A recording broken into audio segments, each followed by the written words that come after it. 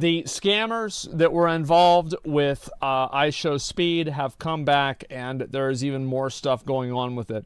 I'm going to be honest, not surprised about this. I don't think anybody should be surprised about this. Let's take a look at it. Here we go.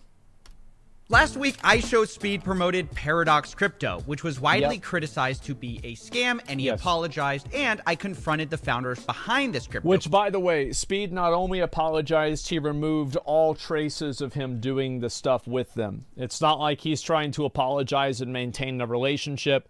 It seems like, yes, he showed incredible lack of judgment, you know, with his age and the fact that he's... I think that if Speed learns one thing from this, is that he needs to learn that whoever he trusts to make management deals for him, he needs to have somebody different do it. That's all there is to it. Because the odds are, like, this is my best argument of why I thought iShowSpeed wasn't really that much at fault, is that if you asked him to explain cryptocurrency, what do you think would happen?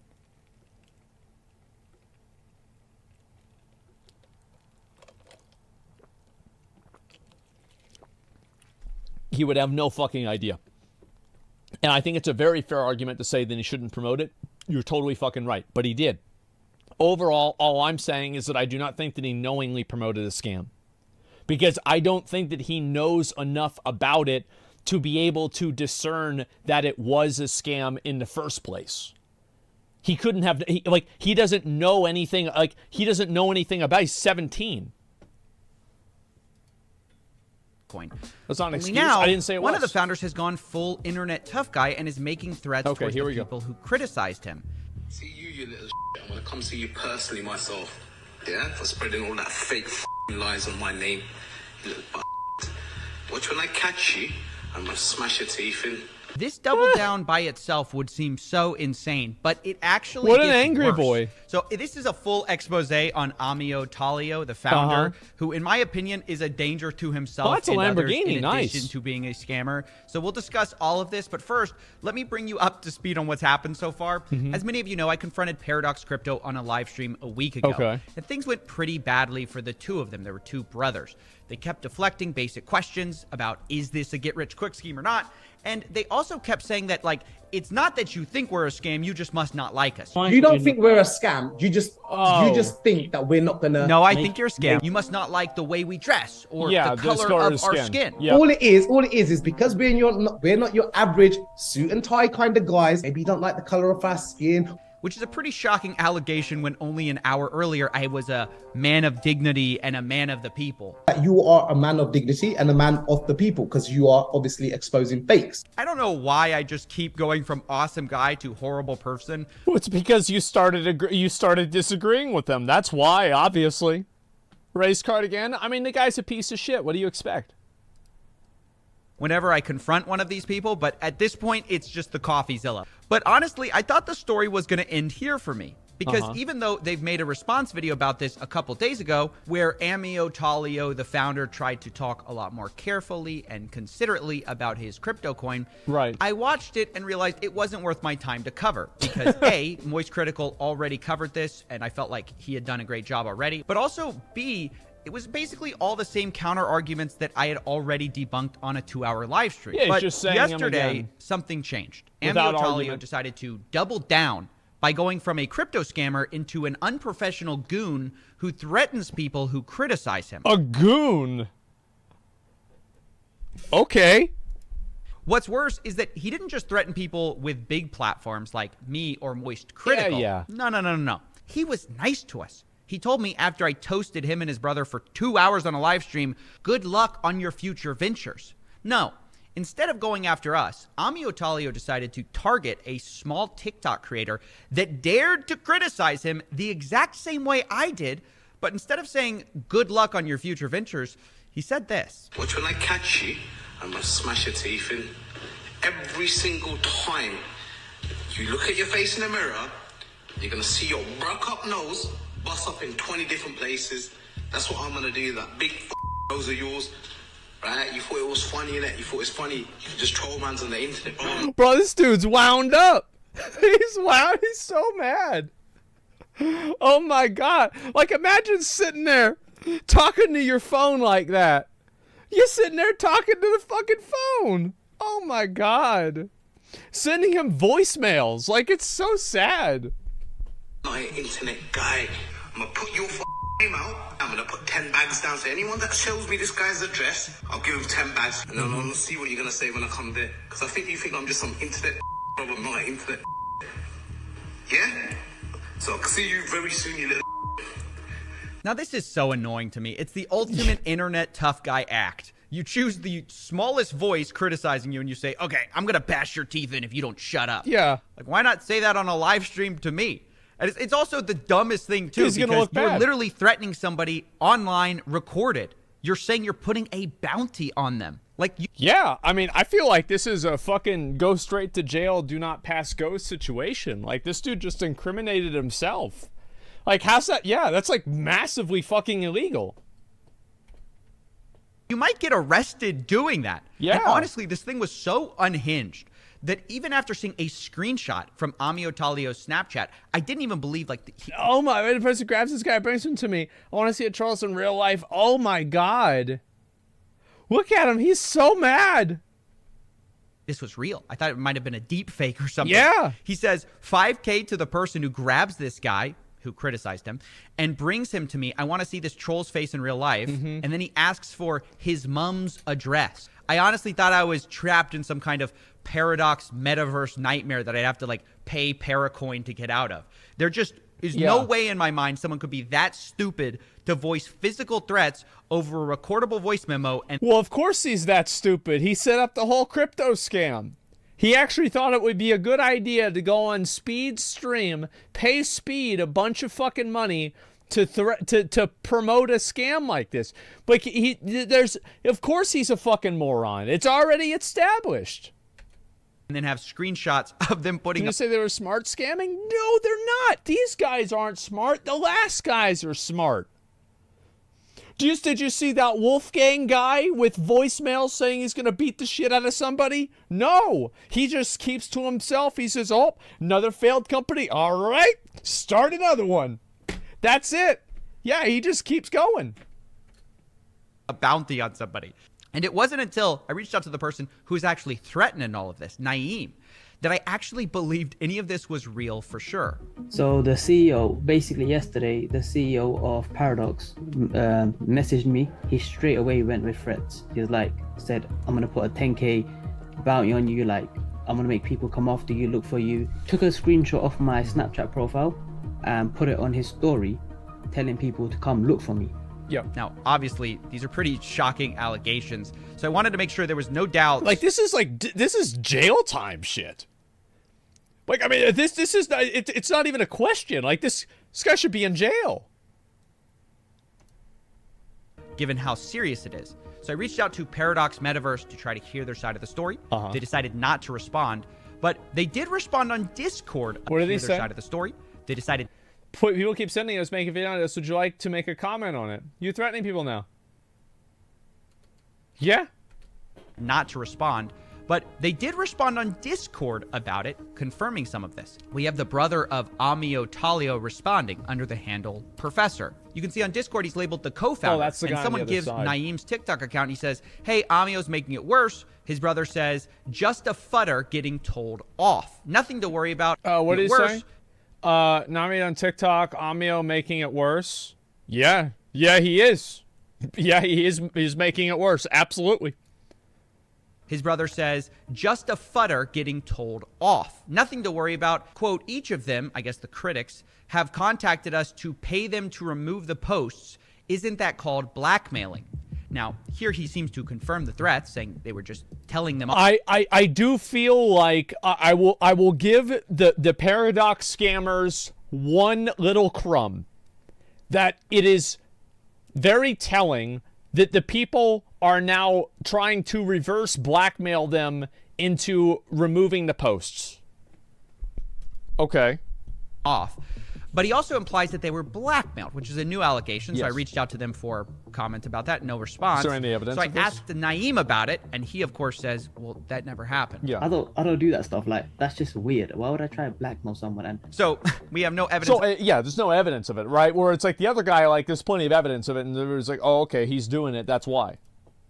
Of this blackmail story, but we do have evidence Yeah. of violent threats. So Amio's brother finally admits on Discord that the founder and face of the company sending threats via voicemail is hardly a good look. He responds, I do agree, emotions can run high when you're being attacked, and everyone is believing it over the truth, and it's overshadowing Yeah, I would it. agree with that. I guess the strategy here being the best way to stop people from thinking you're a scam is distract them with threats of criminal violence.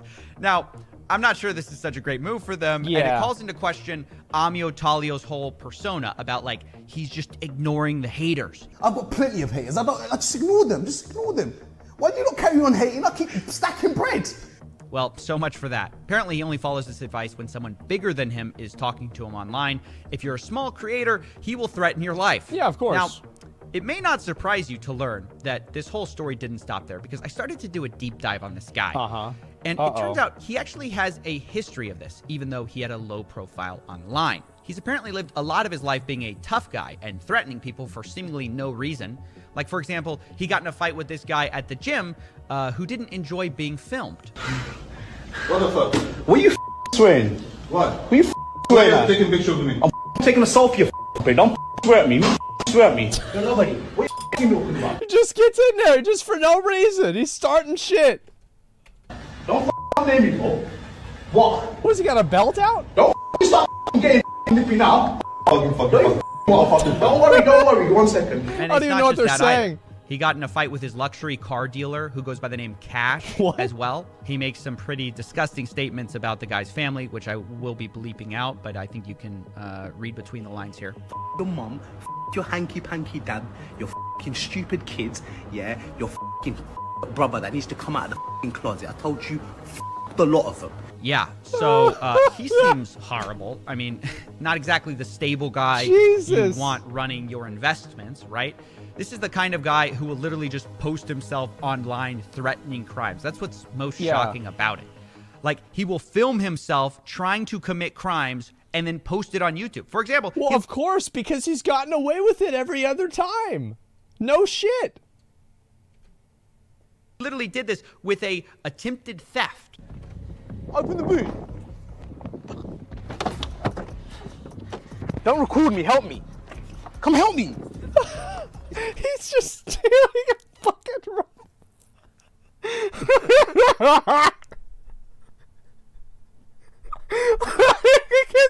He can't fit it in the trunk. He's got to put the wheels in first. What a fucking idiot.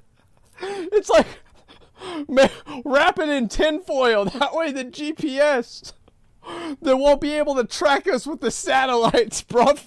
Like, what a fucking idiot. Huh? We're just making sure that no one can steal this. We're just making sure. See if it fits in the boot. It don't. We'll put it back.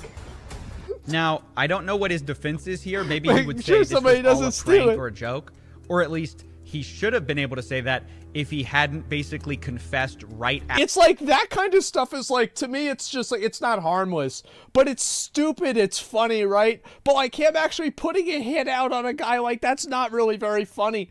Like him trying to steal the fucking delivery robot and he can't fit it in his trunk. Like this is some fucking like Reno 911. They show up and this guy's the one they've got to arrest. It's fucking funny. But the other stuff is just so much more over the line. Wow. After that, in the same video, We got caught. We are the worst. We are the worst criminals ever. We got caught. wow, I can't believe I'm saying this, but that was the first thing Amio Talio has said that I agree with. Yeah. He's the worst criminal ever. It actually is true. And the thing is, like, what you'll learn with a lot of these people that, like, fucking break the law and do this shit, they do it right in the front of everybody. Because it's like, for them, it's about the adrenaline rush. So it's not enough for them to sell weed at the apartment. They have to go near the police station and sell weed near there. So it's exciting enough for them to feel like they're having fun. But why? Because it's fun. Hence It's the exciting. title, actually. It's not even me saying that. He says it himself. And then says the crime he just failed to do. We tried stealing one of those little robot machines, and the guy who was meant to be delivering to he's walked out, he's like, what are you doing with my stuff? I was like, nah, it's cool with it. We're just making sure no one can steal it. Literally, that's his MO. He broadcasts himself, like, fucking stealing delivery robots. What a fucking idiot. Oh my God. making threats, attempting theft, and then only does that when he thinks he can get away with it. I mean, it's just the worst. I could keep showing examples, but this is the kind of person who gets into crypto. I think this is the last one I'm going to show. This one, though, shows especially what kind of a delusional narcissist this guy is. The biggest motherfucker going. The biggest motherfucker going. If I let some motherfucker like you try and play this gunda shit with me, your motherfucker is going to be the biggest down, your biggest down. But watch what happens to you. And what, you think I'm going to come down? I'm a big man, bro. Make one phone call, bro. Yeah, what, you think I'm going to come down to you? You don't worry. You'll see what time it is, innit? Don't worry. Don't worry. You carry on.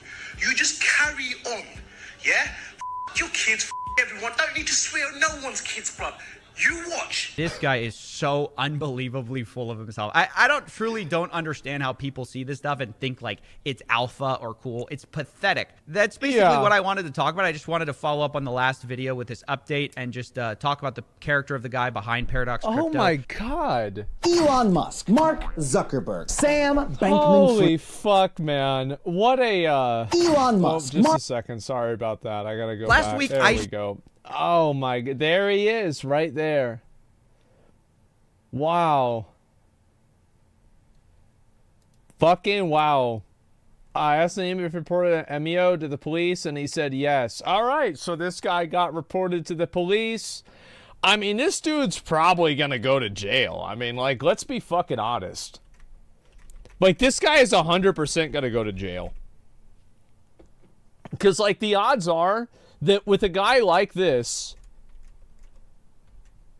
where there's smoke, there's fire. I doubt it. UK police won't do shit. I mean, like, how are they not going to do shit? I mean, like, there's just so much evidence is, like, right there in front of them. I mean, like, how can they even not do anything? Like, yeah, I feel like they have to.